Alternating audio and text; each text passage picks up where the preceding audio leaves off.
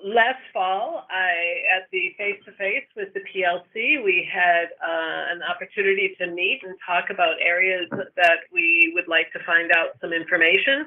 And one of the areas that was brought up, I believe, primarily from the Calgary contingency was auditory neuropathy. Who are these kids? What is auditory neuropathy? How can we best support them? And it took me a little while to find Beatrice, but I did find her through my connections with people at the Glenrose, and Beatrice finally agreed to providing us with some information about auditory neuropathy spectrum disorder. And Beatrice is at the Glenrose Hospital as a temporary individual, and but a lot of her experience has been in Calgary, I believe at the Children's Hospital, and you can help me out with that, Beatrice, in your introduction.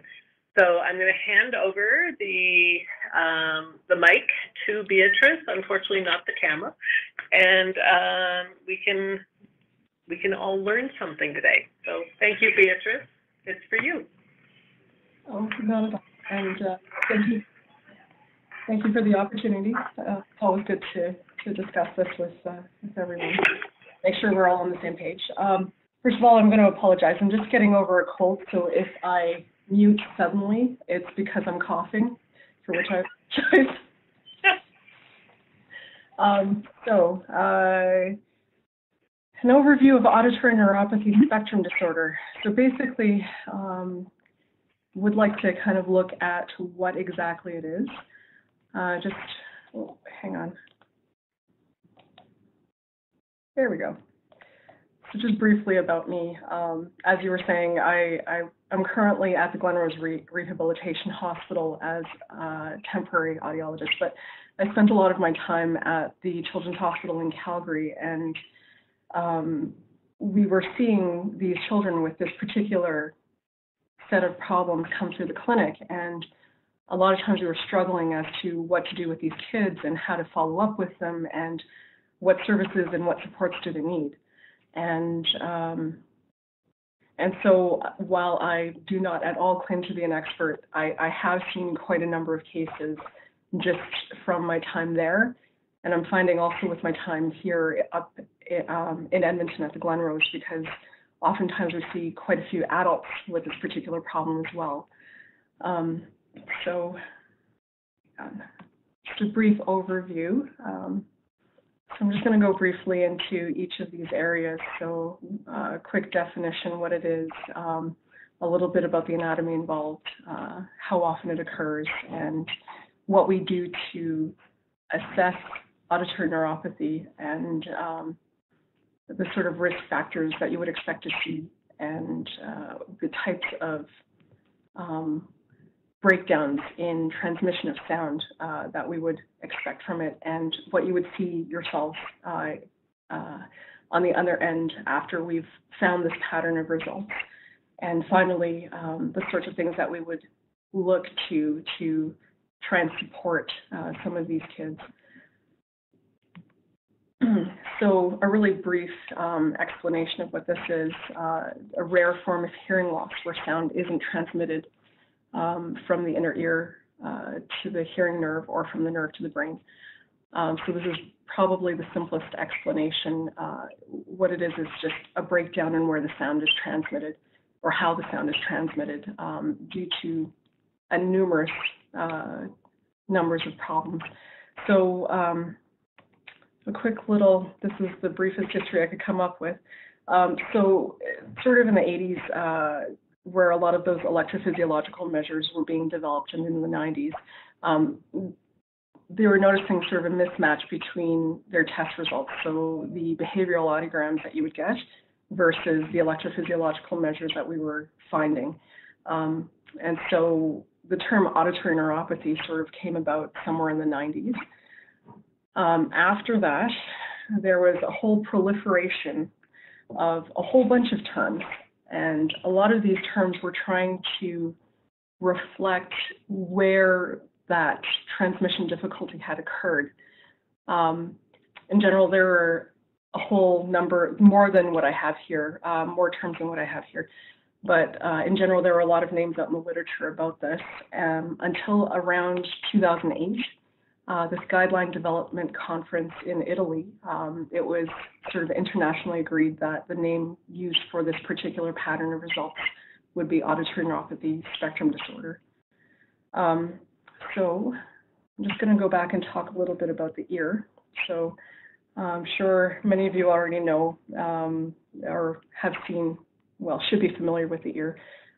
So very briefly, sound will travel through the eardrum and the middle ear system to the nerve cells of the inner ear. And that's converted to electrical impulses that travel along the auditory nerve up to the brain. So you're probably already familiar with conductive hearing loss, which would be problems with the eardrum and with or with the middle ear system, and sensorineural loss, which would be difficulties with the inner ear or the cochlea. But for auditory neuropathy, what we're going to have to look more closely at is the inner ear and how it, as it connects to the auditory nerve, and also how that auditory nerve sends the information up to the brain. So for this next slide, I'm just going to take a cross-section of the cochlea there. So this is just sort of a slice into the middle of the inner ear. So sound pressure waves will come into the ear, and it moves the fluid in the ear, and that in turn moves or stimulates the hair cells. So you can see labeled sort of in that middle section there where that box is, we have outer hair cells and we have inner hair cells. So the sound will stimulate those hair cells and transmit the sound to the nerve, which is that lovely yellow part of the picture, spiral ganglion all the way up to the brain. So this is going to become important later. There is a reason I'm going through this. So the outer hair cells in general act to kind of amplify the sound. So there's a little, or what they call a motor unit at the base of those cells. So basically what happens is when your ear hears a sound, it actually makes that sound wave a little bit bigger because it contracts and it moves that whole section a little bit more. The inner hair cells, as far as I understand it, their function is to encode sort of the clarity or the resolution of the sound. And that is important to kind of send the information up to the brain and kind of give you that clarity of speech that we're looking for. All right. So overall, the technical definition of auditory neuropathy would be normal measures of that hair cell activity or that inner ear activity. And we measure that with two different things, otoacoustic emissions and cochlear microphonic. I'll go over those in just a moment. And the other half of this is that the auditory brainstem response. So the electrophysiological measure of the nerve is either extremely degraded or absent. So the general idea is part of the inner ear is intact, but that transmission onto the nerve up to the brain is interrupted at some point. And just keep in mind, this describes a clinical profile or a pattern of test results. This isn't really a label for the child. It's just a particular issue that we've noticed with a subset of children. We do have different tests to look at different parts of that inner ear versus the nerve, and we'll go over that in just a moment. But why we should be looking at this, so about 1 in 7,000 has been noted previously to have abnormal auditory nerve function. I think it's a relatively new diagnosis, but with the move towards universal newborn hearing screening programs, I think this is becoming, I think the awareness of this problem is becoming quite a bit wider because we know it exists and we're identifying it much earlier. So I think it's more kind of an awareness of a particular problem.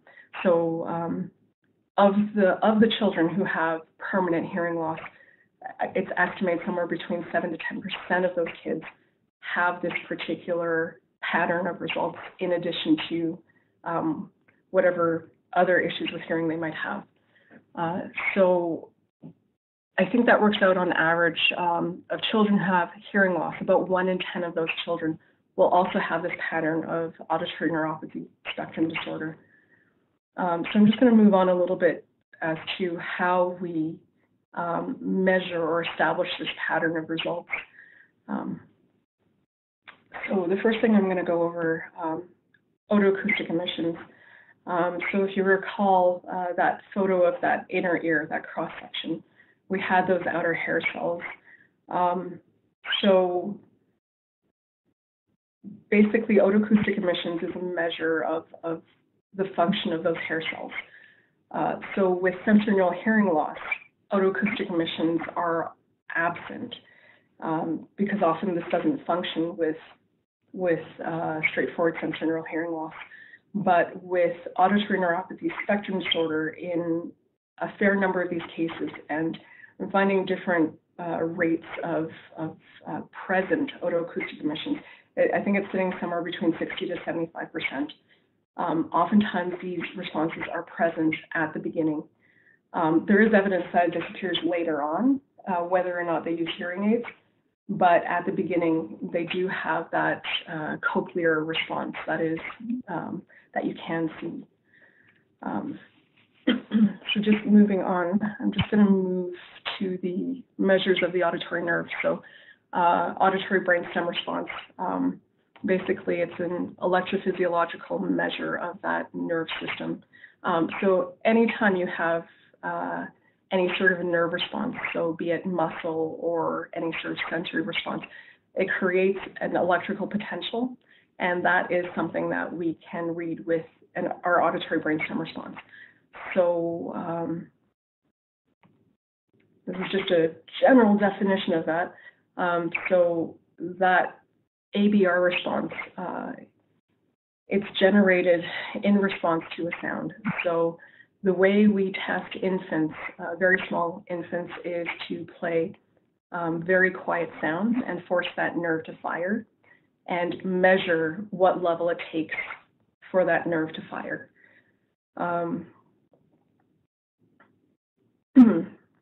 Now, as I mentioned previously, for auditory neuropathy, what happens is that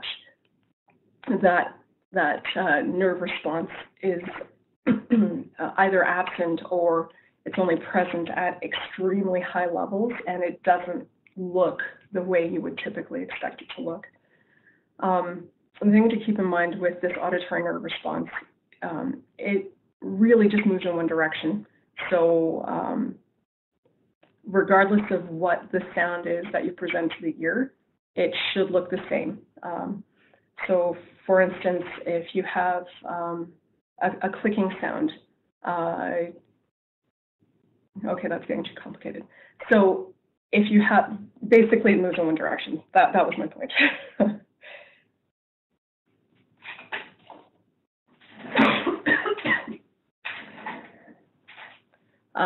So besides measuring auditory nerve function, we can also measure a little bit of inner ear function with the ABR response. And that is what we call a cochlear microphonic. So basically with neuropathy, auditory neuropathy, what happens is the normal waves that we would see in the auditory brainstem response are absent. However, we do see something at the very beginning, and what that response is actually the inner ear. So the nerve cells, or sorry, those hair cells in the inner ear also create an electrical response as well. Now, the difference between the hair cells in the ear creating the response versus the nerve, the hair cells will actually reflect changes in the sound. So it basically can change direction. So this is how we show the difference between what we think a neural response would be versus an inner ear response.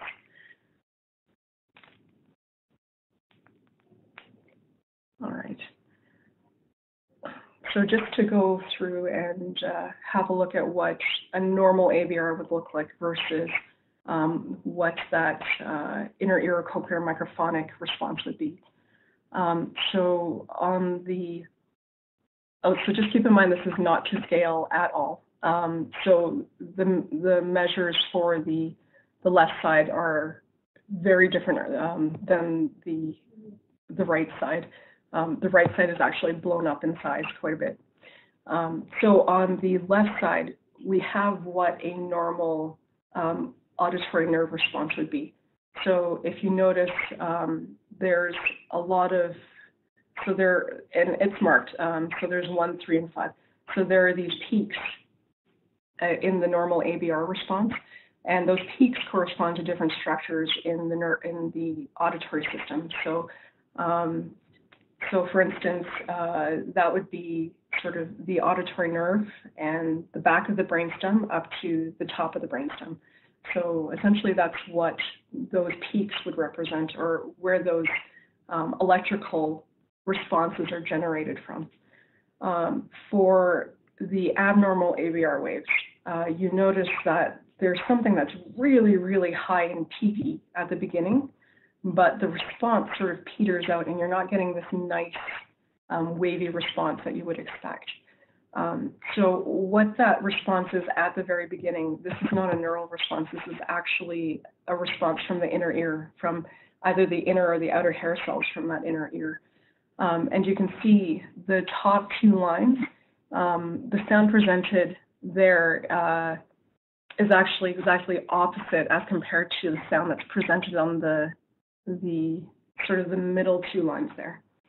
So at the very bottom, they've actually stacked those 2 together, and you can see it creates this big butterfly kind of plot. What that butterfly plot is telling you is that the response is actually from the inner ear. So in response to changing the sound that we're presenting to the ear, those hair cells in the ear are actually changing direction as well. So it's giving us sort of an opposite electrical potential to each other. So it's sort of a nice double check for us to see if that part of the ear is functioning versus the neural part of the ear.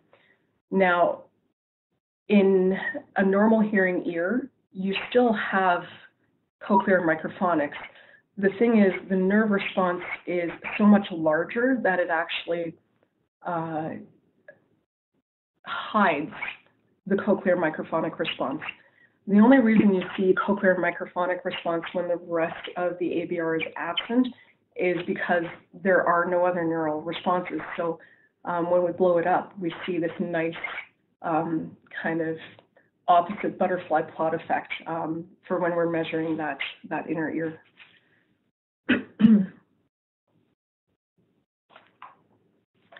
So for this next slide, I found this photo of one type of auditory neuropathy. Excuse me. And this is just one type of auditory neuropathy. So it's actually a cross-section of a normal auditory nerve on the left side versus an auditory nerve that is affected on the other side. And you can see the fibers on the right side. There's much fewer as compared to the left. So this is just one type. I just thought it was a little bit interesting to look at. So looking at a few of the risk factors, I know there looks to be a lot of them. Mostly these fall into 3 main categories. The first would be some sort of neonatal history. So hyperbilirubinemia or jaundice, high jaundice requiring transfusion. Extreme prematurity, so below 28 weeks, low birth weight, oxygen deprivation, mumps, sepsis, meningitis, any sort of lack of oxygen to the brain will also is also known to be a risk factor to develop auditory neuropathy.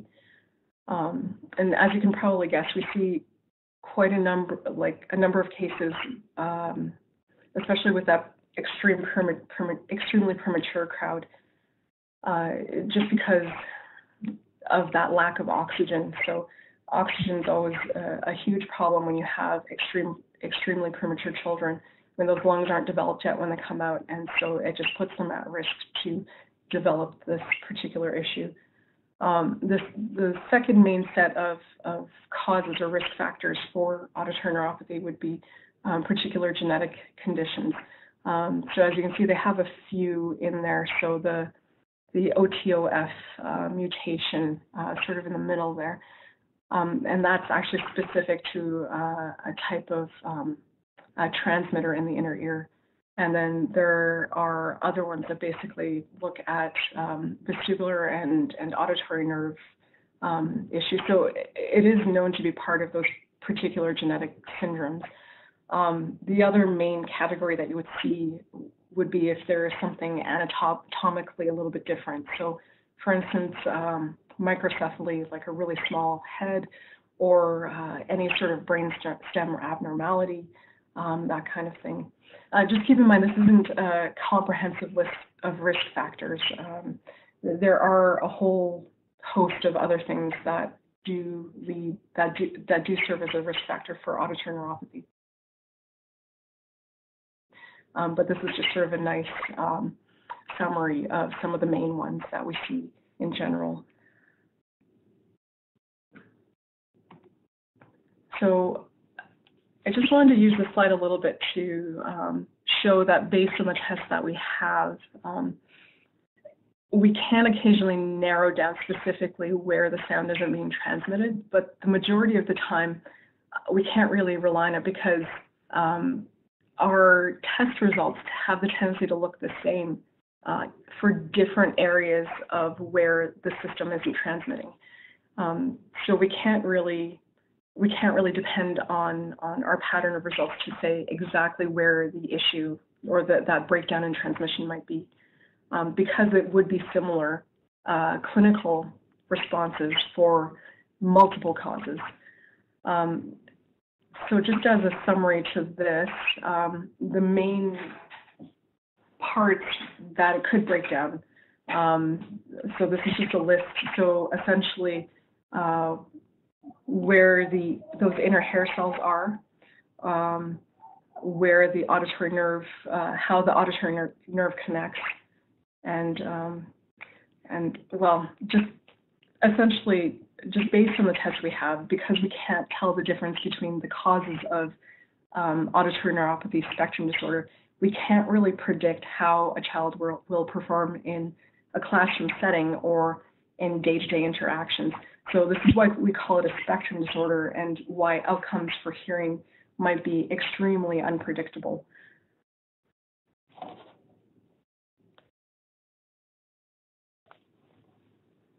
Okay.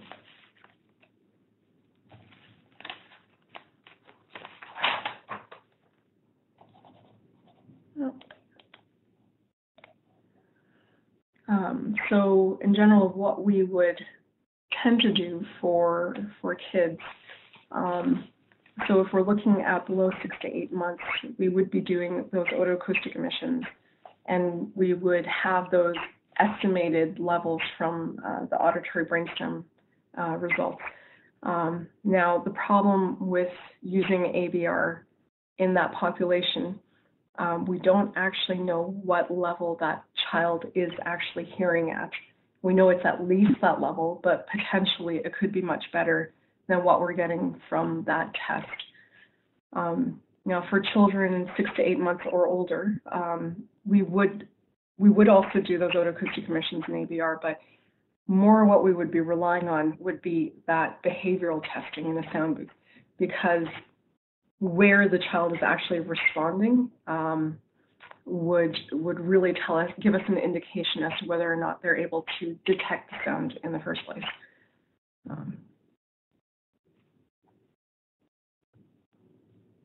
So just to mention, there is some work that's being done right now, and it's very preliminary still, in using sort of later brain responses, so higher level brain responses, in determining sound differences to try and figure out what levels infants are hearing at. So in that before 6 to 8 month crowd, that's the sort of thing we would be looking at. It's not done in Alberta, those tests in particular. And I think, from what I understand, they're still at the beginning stages of using those results to kind of determine hearing level still. So it's still to be seen if this is going to be effective to tell where exactly the child is hearing at. But still, I think we're still relying on that behavioral testing to try and tease apart where exactly they are responding at. So that's the very young kids. Now, for older kids, I forgot to talk about acoustic reflexes, but there is a middle ear reflex that relies on function of the inner ear and the auditory nerve. And oftentimes those are either elevated or just completely missing in children with this profile. Behavioral testing could be anywhere from normal to profound in any configuration. And again, that ABR is going to be relatively degraded or absent. And the thing to note, though, the word recognition or the speech discrimination would be much poorer than your audiogram would suggest. And the other thing you would see in the school-age population would be greater difficulties hearing when there's a lot of background noise or a lot of competing noise. And that's what we would typically expect.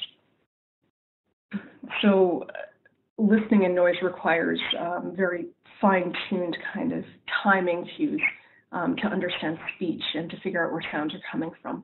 And if the nerve system isn't functioning optimally, then that kind of creates a bit of a disadvantage for that child. And that's where that difficulty kind of comprehending in noise comes from.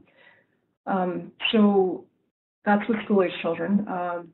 There is some preliminary research that shows that for teenage years, so sort of mid to late teenage years, it looks like some kids with this profile, their behavioral thresholds actually get worse, and their discrimination, or rather their ability to comprehend speech, also seems to decrease as they get a little bit older too. The causes of that aren't well known yet, but it does seem to be a bit of a trend. So just a bit of a conundrum. So we have two audiograms here, and everybody here is probably versed with the audiogram. So down the side, you've got your decibels or your levels of hearing, and across from left to right on that horizontal axis, you've got the different frequencies.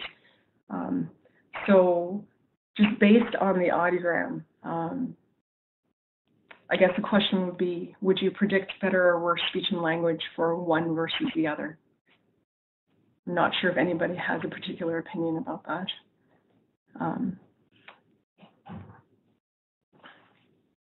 From what I've seen previously, and from what I've seen in the literature as well, the audiogram doesn't really tell you a whole lot. It tells you where they can detect environmental sounds, but it doesn't really tell you about how clear that sound would be, or if the signal is reaching the brain in a fairly intact form.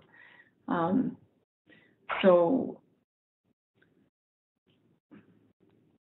really the question would be, what does auditory neuropathy sound like? And the answer is we don't really know.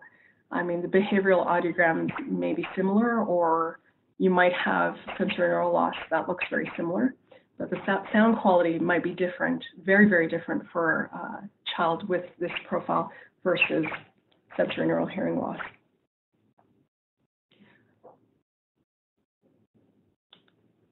So really, ABR and behavioral thresholds, so ABR results and the audiogram are pretty poor predictors of whether or not they're going to understand or they're going to be able to obtain enough intact sound to be able to distinguish speech and language. In some cases, just as a side note, there was some previous suggestion that those ABR, sorry, I'm just going to turn that down. There was some suggestion that those ABR responses would improve, but the jury is sort of out on that. It does seem to happen in some cases, and personally I have seen it happen myself, where the ABR does seem to improve, but generally it doesn't improve completely to normal from what I've seen. Whether or not that actually happens, it's still to be seen. Behavioral thresholds, there is also some question whether or not those behavioral results will also improve. And really the jury's out. There's a lot of literature, and I mean that is something that is thought to be the case in the UK, but I know in North America, I think they're moving away a little bit from that, because I think the idea was that some of those initial tests, ABR tests for neuropathy, were perhaps not as clean, or maybe a little bit noisier, so you can't really evaluate some of those responses as you would expect. So just as, I guess, a little bit of a simulation, I did find an interesting sound simulation of auditory neuropathy. So because we don't know what quality of sound the child is getting, there might be complete distortion, or it might be just like a little bit blurred out. So what this simulation is looking at, it actually presents extremely distorted sound, and it just gets comparatively clear. So with any child with that profile of auditory neuropathy, we don't know where they are in terms of that clarity spectrum. So this is just sort of nice to illustrate the level of distortion that might occur. So hopefully everybody has their sound on.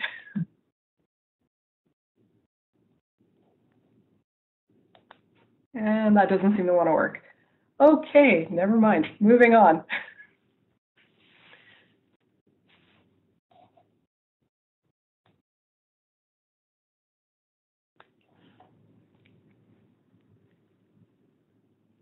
If anybody is interested, I can send the link to that sound simulation another time.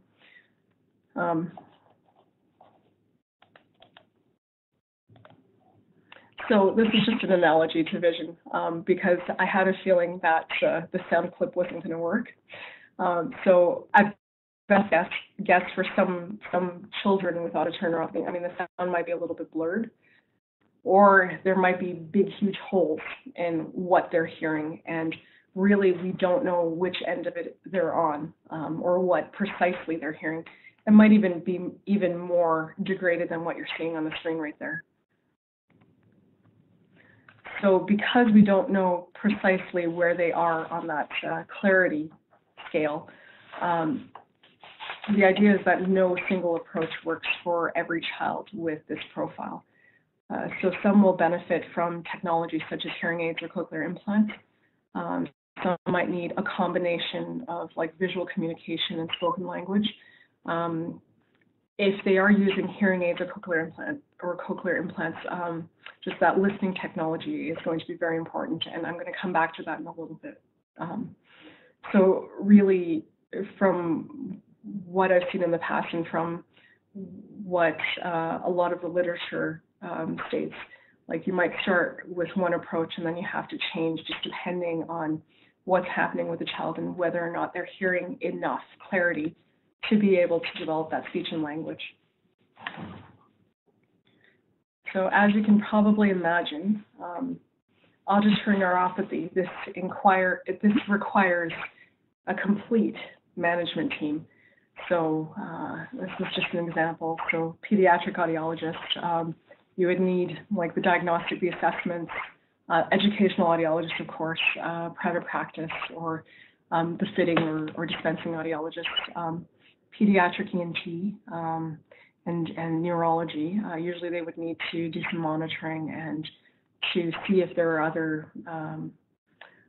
other issues involved with the auditory neuropathy. So oftentimes our auditory neuropathy doesn't occur necessarily in isolation. It can occur with other types of neuropathies as well. So a lot of that, though, is dependent on what the initial cause or etiology would be. Of course, you definitely need a speech-language pathologist on board, mostly because we need to monitor that speech and language development, or rather they need to monitor that speech and language development, particularly that speech and language trajectory, because we need to know that the child is obtaining enough information with whatever intervention they have to develop that speech and language. And if they aren't, then that's where we're cued to switch gears and try to find another way to support the children. And of course, the teacher and the classroom support is very important, because oftentimes children with this profile need a little more support. So other professionals that you would probably have on this team would be social work and psychology. And psychology in particular, because you, at some point, you would want to look at that nonverbal learning ability of the child, and particularly if that child hasn't progressed in speech and language as you would have expected. So then you can separate it from language versus any sort of cognitive delay as well. In terms of interventions and mode of communication, pardon me.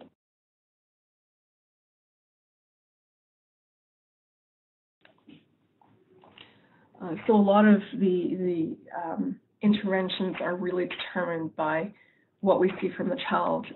Again, that progress, so the monitoring is really important there, and really what the needs of the family would be. So every family, every case is going to look very different, and really we need to take this case by case. There isn't a cookie cutter method that is going to work for every child with this particular profile. Now, with interventions, sure, probably wondering how effective something like hearing aids would be. The current recommendations for and I'm blanking on, it's in the States, the American Academy of Audiology in the States. The current recommendations would be to trial hearing aid technology if that behavioral audiogram is showing that the levels that they're responding at are insufficient to support normal speech perception. So this is particularly important to give it a go, because you know, a lot of times, like, yes, amplification outcomes may be mixed, but a lot of kids do show quite a bit of progress with hearing aids. So it's really that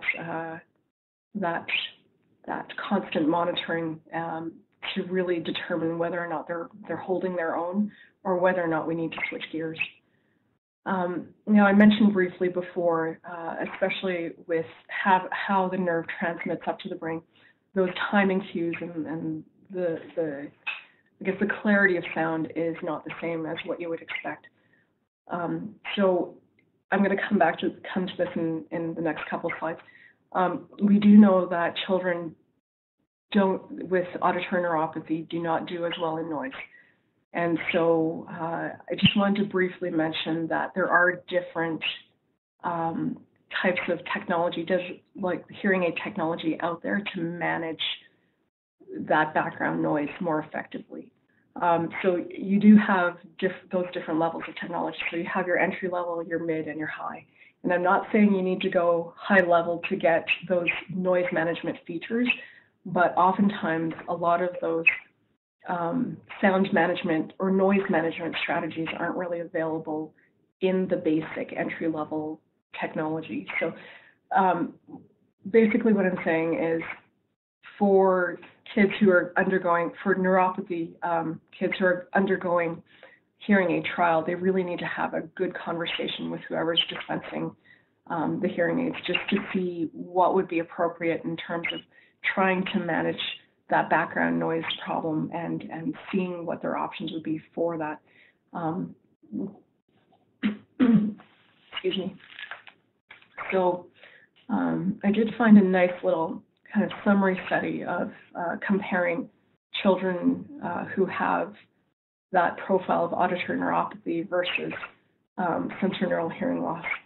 And so this particular study was looking at children who were identified via universal newborn hearing screening programs in the States. And this is across multiple centers.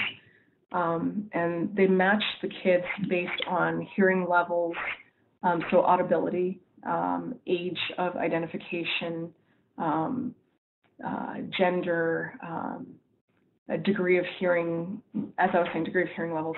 So the nice thing about this study is when they looked at these kids, they followed these kids out for quite some time. I think it was 3 to 5 years. And as they were measuring different parts of language and speech and language, they were finding that there really wasn't any significant difference between the children with that auditory neuropathy spectrum disorder versus the sensorineural hearing loss. So all these kids had hearing aids at about the same age. They were identified at about the same age, and they have about the same levels of audibility. So as you can just glance down that column of auditory neuropathy, or the ANSD, so that compared to the next column over, those differences are not significant. The thing to note, though, at the very bottom, so what that starred section is, that last data point, they didn't have enough numbers to really compare those two. Those were just based on, I think, about 6 children in total between those two groups. But it is an interesting trend. So what that last line is showing is that when you try to do word recognition with a little bit of background noise, the trend was that the auditory neuropathy spectrum disorder, that the kids with that profile do much worse when you put a little bit of noise in there compared to the children who have sensorineural hearing loss. So the next slide I'm going to show actually goes into that a little bit further. I don't know if that's coming across very clearly. So basically these are, it's sort of a speech sound perception test. And so they compared, so down the left-hand side, you can see they compared children who have normal hearing versus children who have sensorineural hearing loss and children who have auditory neuropathy. And each column, so you have the SN ratio and the SN, that's called the signal-to-noise ratio. So the plus 20 dB, pretty much everybody with normal hearing. You can see with the normal hearing children in the study, they were getting 96 or high 90s in the particular test. So the noise level at plus 20, basically that means you have 20 decibels over and above how much noise there is. So the performance of children with normal hearing at that level is really, really good. You see children with sensorineural hearing loss do quite a bit poorer than children with normal hearing. But then when you look at the auditory neuropathy grouping, it drops down by half. And so you can see the effect of noise, where for normal hearing subjects, it really doesn't impact them at all. For children with auditory neuropathy, it really drops their ability to comprehend speech and language. And it is significantly different, especially in that first column. The differences as you go down, so you have the plus 20 decibels and then you have the plus 10, which means that there's a little bit more noise as compared to the signal. You can see there's still, like the normal hearing children are still doing quite well, but the sensorineural hearing loss drops even further, but the neuropathy group is starting to really bottom out there. So how noise affects this particular population is pretty dramatic. So what that means in terms of what we do in the classroom would be to try and give them as good a speech signal as we possibly can. And that's where FM systems or direct microphone systems would come into play. So to kind of overcome that huge drop in noise that children with that profile have, FM systems are really, really important, and it really gives a child with this profile who is probably dealing with an already really degraded signal at the best of time, it sort of gives them the best chance of catching what you're saying, to kind of give them the best support and the best chance of succeeding.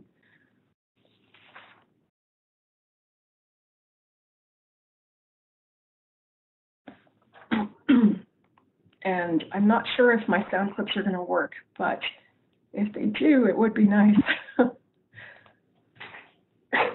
And no, they're not going to work. If anybody would like to hear these clips, I can send them to you, but basically it was comparing what it sounds like with a hearing aid only in a noisy classroom as compared to what it sounds like with a hearing aid combined with a directional FM system or a direct microphone system. And it really is very dramatic. And that's just with your typical hearing aid use. This isn't even adding the distortion that you would have with a child with that auditory neuropathy spectrum disorder. So those are the kids with a hearing aid. So those are mostly mild, moderate kids. The children who behaviorally respond more in the severe to profound range, we would be monitoring them much more closely for something such as cochlear implantation.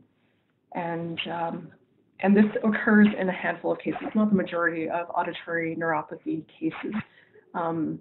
So in cases where the hearing aids and FM systems aren't enough to provide the child with enough information to develop that speech and language, and I mean, if the parents really want that audibility in the hearing, then we would move to possibly considering cochlear implant. And so again, that close monitoring of that speech perception and the audibility and the development is also very, very important. So some of the, just as a side note, some of the studies of children with auditory neuropathy who have had cochlear implantation, just as compared to sensorineural hearing loss in the severe to profound range, who also have cochlear implantation. When they compare across those two populations, auditory neuropathy and sensorineural loss, they do end up looking very similar in terms of their language outcomes as well, which is sort of nice. Why that is, it's sort of difficult to say, but some of the theories would suggest that a cochlear implant provides more stimulation of the nerve, and so it creates a stronger response to travel up to the brain, which gives the child more information at that level. Pardon me.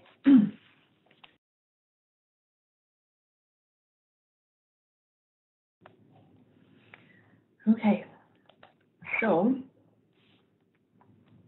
in general, I'm sure you're wondering how best to help students. So of course, the educational audiologist to make sure all of the equipment is working at optimal levels, checking the equipment regularly, and encouraging that regular follow-up and equipment maintenance. And again, just wearing that personal microphone system or FM system, that is the best thing you can do with this particular population. In terms of that follow-up, I mean, with younger children, we would want to follow them quite closely, so probably at 3 to 6 month intervals. School-age children, I mean, at minimum, they should probably be seen about once a year, if not more. Even more if there are changes in hearing or changes in how the children are performing or hearing.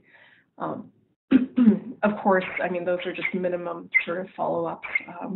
And I mean, private practice, you would expect to see them at least twice a year, regardless of your age, just for regular equipment maintenance. So just to summarize really quickly, auditory neuropathy, this is a label or for a pattern of test results for the child. Or sorry, this is a label for a pattern of test results and not a label necessarily for the child. And so that absent ABR at the very beginning, it doesn't really imply profound hearing loss necessarily. We really just have to closely monitor the child because they might not respond in a predictable kind of way. Many children with neuropathy or with this profile are able to make good use of their hearing. And generally you just can't predict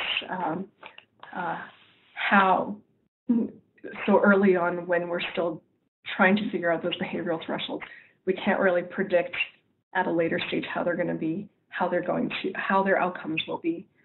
So we really need to do as much as possible to monitor and support the kids at early stages. And the other component of this is just establishing that early communication and language. And if they're deviating off of that trajectory, that's our cue to really step in and try to figure out what other supports they might need in place. So that is about all I had planned. Does anybody have any questions?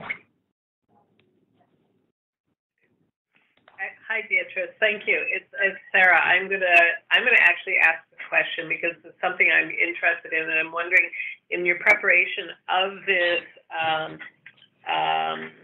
interesting topic, if you came across whether any auditory training for these kids with this diagnosis helps support them in utilizing whatever technology they were, in test results benefiting from. Oh, that's a really good question. And no, I didn't see anything in particular with this population, but I do know that there is an effect of training in children with sensory and neural hearing loss. And a lot of that is top-down processing. So, I mean, you would sort of expect that any sort of auditory training would kind of help them in the long run, but that isn't something that I've seen at all in the literature. If anybody else has, feel free to jump in. Any other questions? So does anybody else have any other questions? I'm trying to watch the participants and I'm not seeing any hands up or any chat. You can do either one. Hi, Beatrice? Hi, yeah. Oh, hi. My name is Amy. I have a student. He's in grade 3. He has a mild to moderate sensory neural hearing loss and plus auditory neuropathy. Right. And I know the school is working really, really hard to support him. He's having a lot of difficulties even with number recognition. You know, if you say like count 1 to 10 and then count backwards, it's hard for him to get the numbers in order from 1 to 10, even like, and he's at grade 3. Right. So the school is struggling. He has occupational therapy and speech language therapy services as well. And we're just trying to work together as a team to figure out, you know, is there something else happening here? Would the auditory neuropathy be contributing to some of these issues, do you feel? Or I know it's hard to say if you don't have the bigger picture, but like, is there any research kind of that support that? I think this is where that multidisciplinary team really comes into play. You kind of, you would, in general, from what I've seen in the past, you would need to look at their nonverbal kind of cognitive ability to do that kind of thing. And then you would have to look at the speech perception part of it as well. And the language. And I know his speech perception threshold, it's excellent in the right ear and good in the left. I think 98% and 80% based on his last hearing test. So would that be words in quiet, or? Let me just see. I actually have his report here.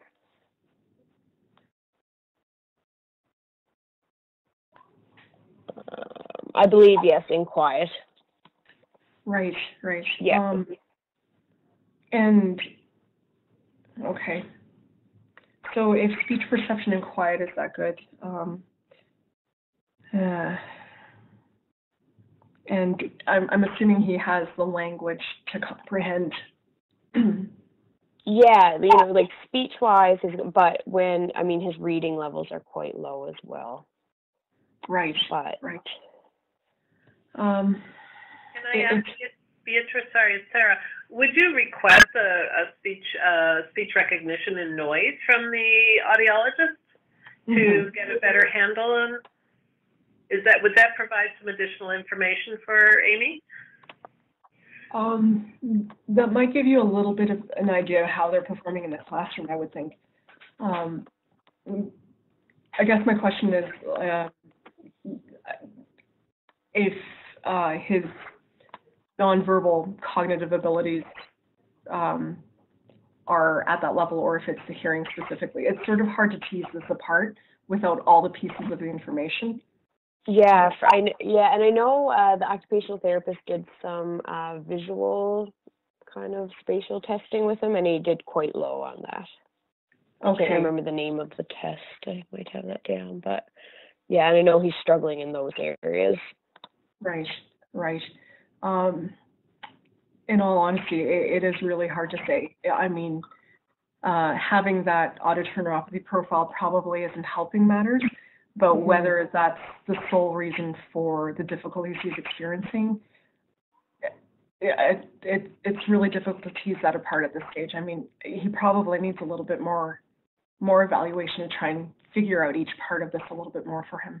Okay, that's kind of what we thought, but I figured I'd ask just to see. Maybe there was a magical answer, but we thought that maybe further testing or maybe even a ed psych evaluation or something along those lines to see if there's another piece that we're maybe missing. Yeah. Okay, thank you so much, Beatrice. I appreciate it. Not at all. Any other questions? Okay, so Beatrice, I keep thinking back to somebody who said, actually, I think it was Karen Anderson, who said, if you've met one child with hearing loss, you've met one child with hearing loss. I think we can also add if you've met one child with hearing loss or auditory neuropathy spectrum disorder, you've met one child with auditory ASND or ANSD. And so I really appreciate you giving us this foundational information. It contributes to our practice out in the field, and we'll continue to have conversations about kids and individual children in order to best meet their needs. And thank you again for agreeing. I think it's the second person that's presented with a really bad cold in the last few months. So I'm not going to talk to anybody anymore because apparently I have something I'm spreading. So. Have a great rest of the day. Everybody stay dry, and see you next month, everybody. Thank you.